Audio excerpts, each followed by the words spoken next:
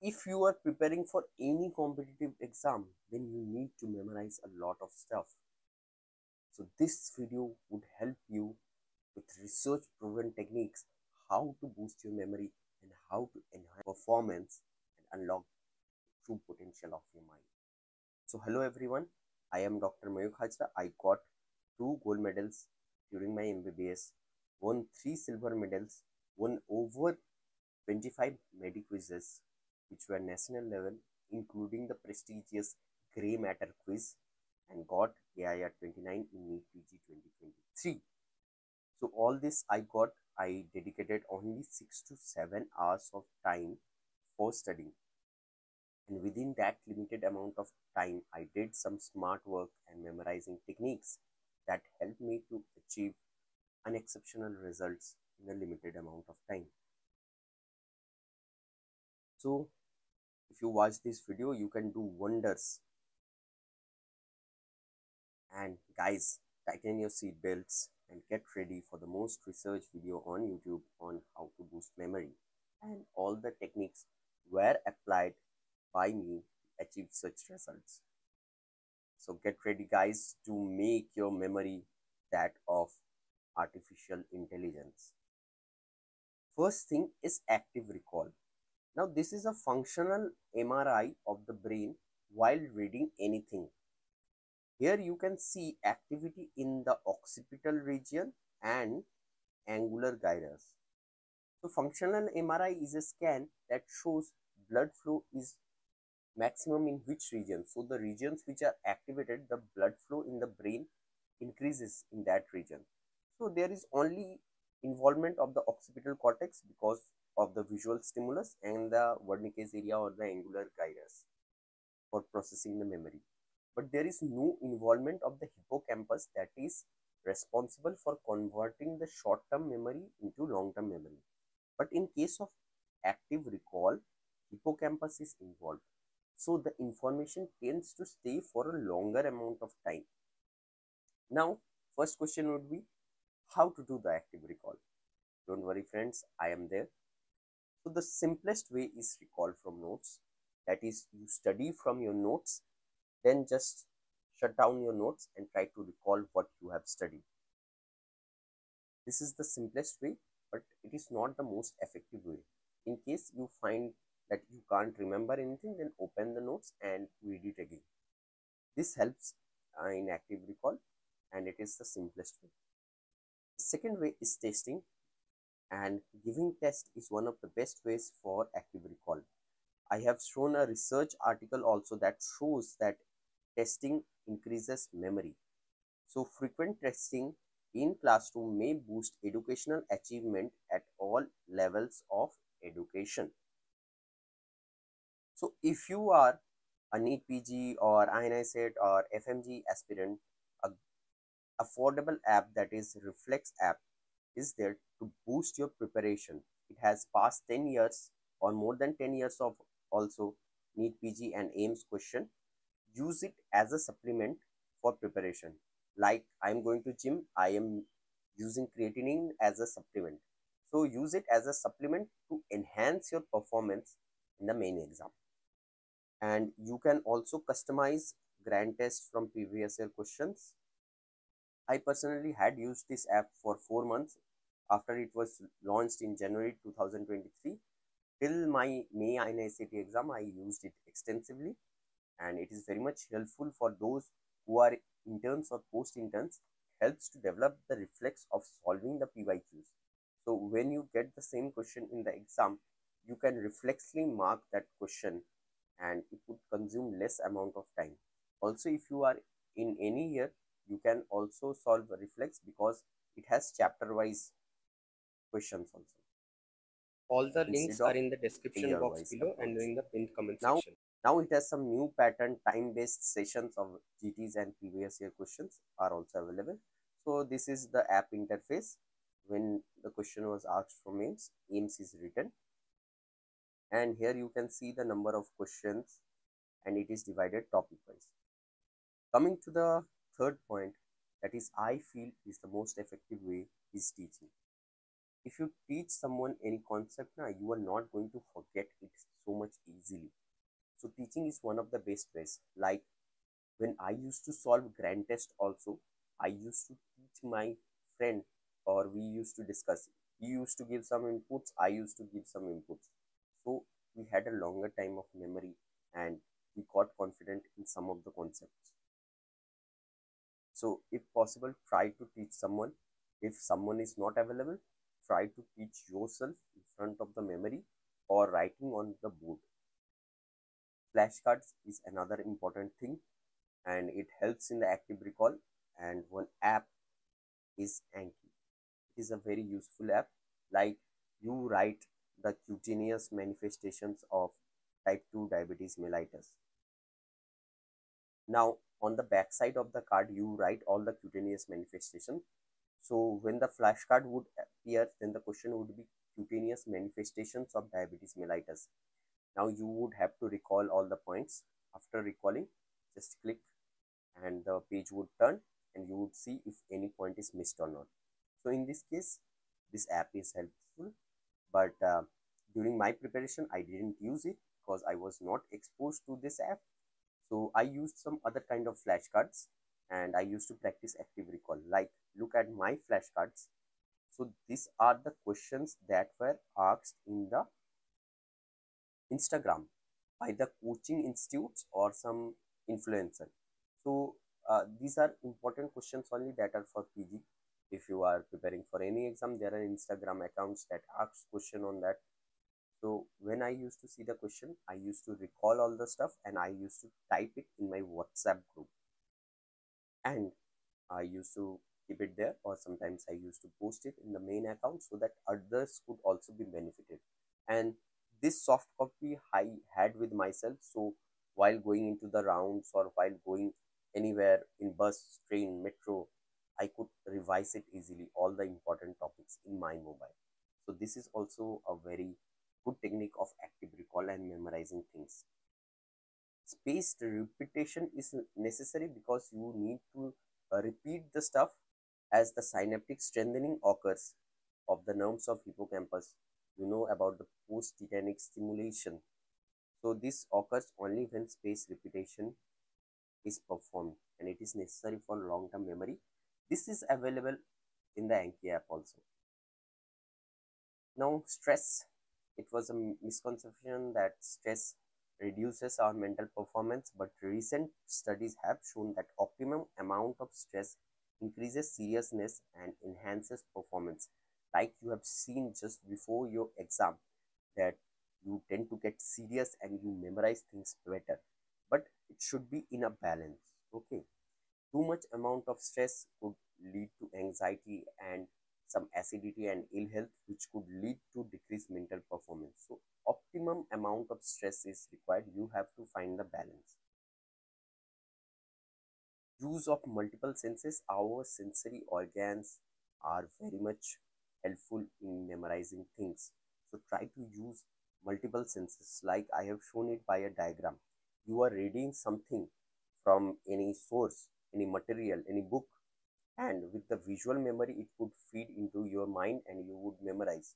With that, you read out the stuff slowly, so that with the auditory pathway also, see from the second pathway, that is the auditory pathway also, it gets into your mind.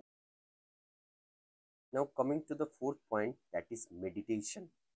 I give you an example that if your room is unorganized and it is dismantled, then your chance of finding the pen in the right time is difficult.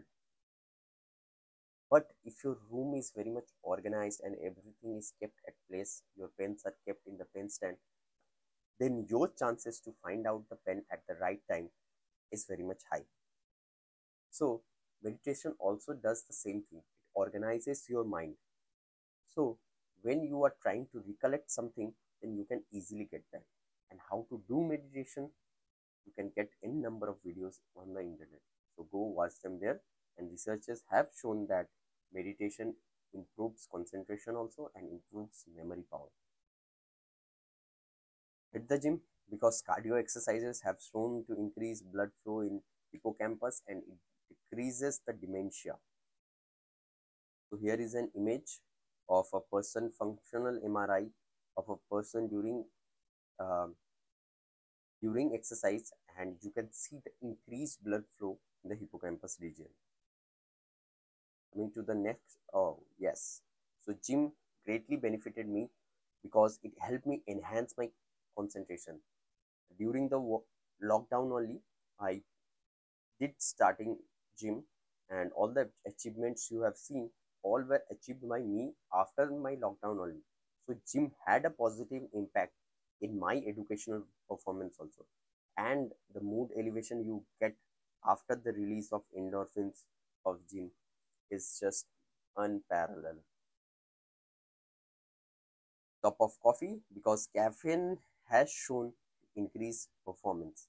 Even I took caffeine tablet just before my NEET PG exam because I had only 2 hours of sleep, and I knew that I would feel sleepy or I would feel headache during the exam.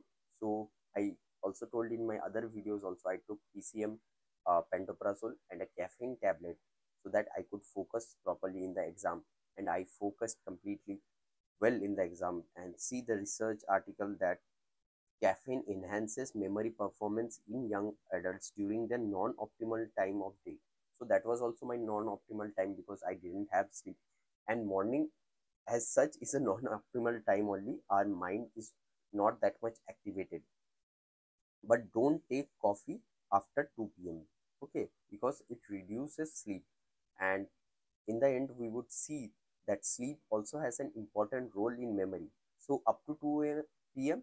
you can drink coffee, and preferably black coffee without sugar, because milk coffee can cause some bit of indigestion.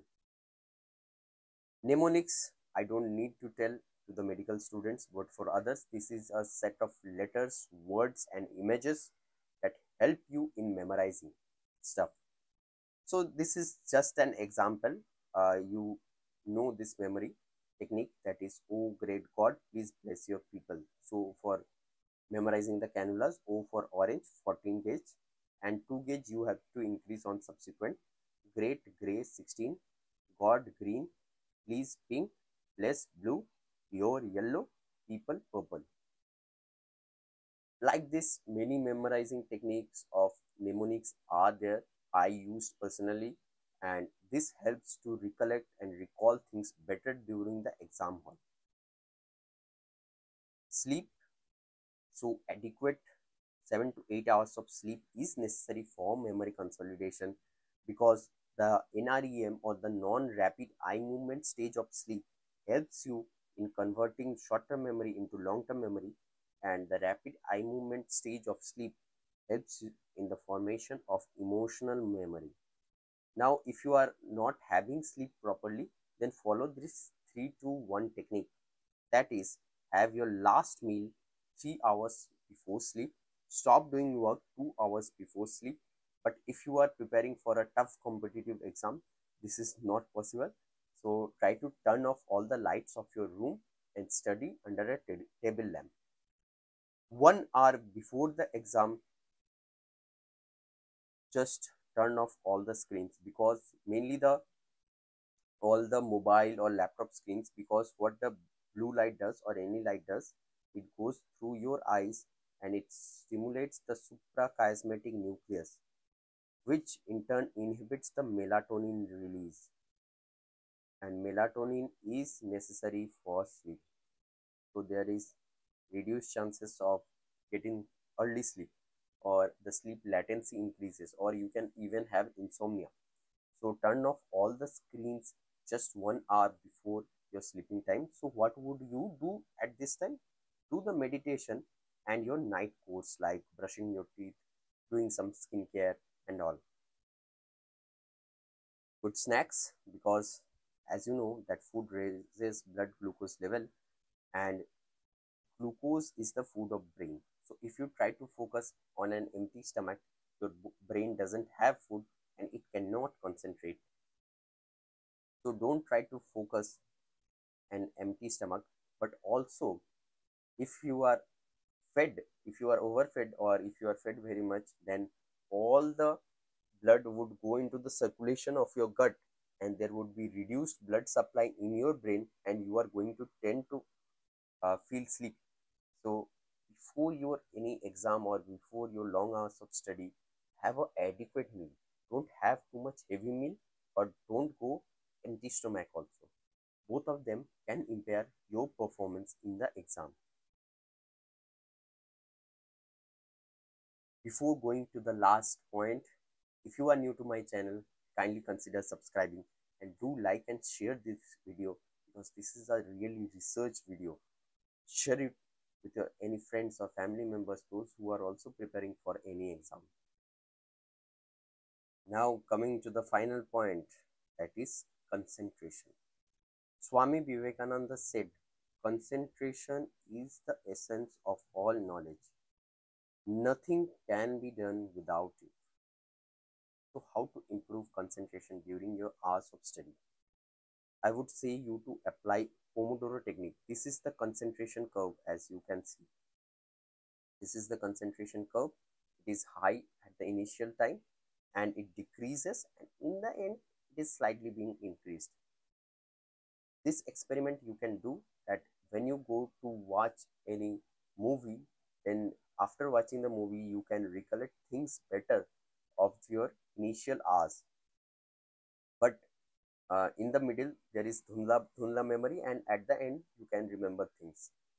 So this is the concentration curve, this is the actual concentration curve, and this is really problematic.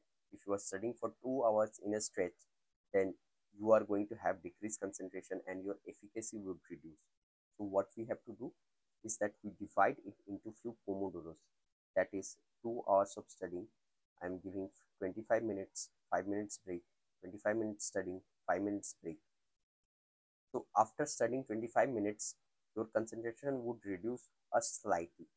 Then you take 5 minutes break, then your concentration would again go to the initial level, again 5 minutes break, then again to the initial level, again 25 minutes study. Like this, do 4 pomodoros. After doing 4 pomodoros, take a 20 to 30 minutes break, do some brisk walking or do some sort of light exercise or listen to music, but don't chat on your mobile phone or open social media apps, because it is going to increase the stress only.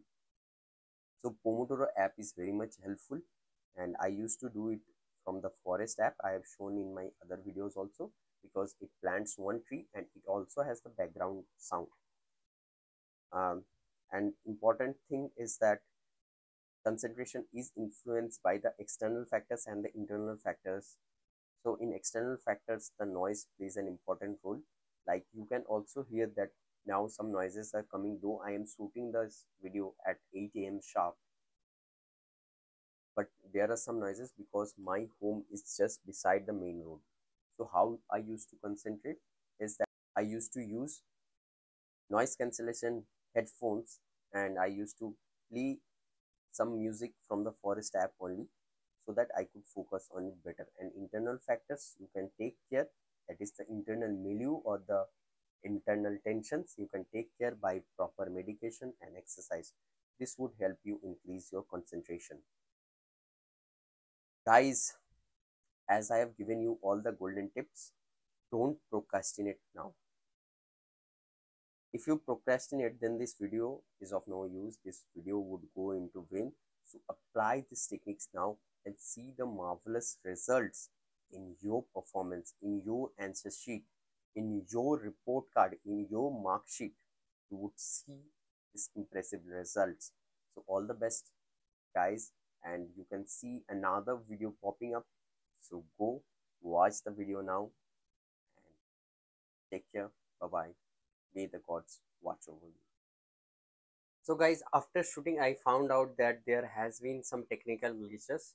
So don't worry guys, all the PDF is uploaded in my Telegram channel, that is Medico Magic, and the link you would get in my YouTube channel itself. So go join Medico Magic now to get the PDF.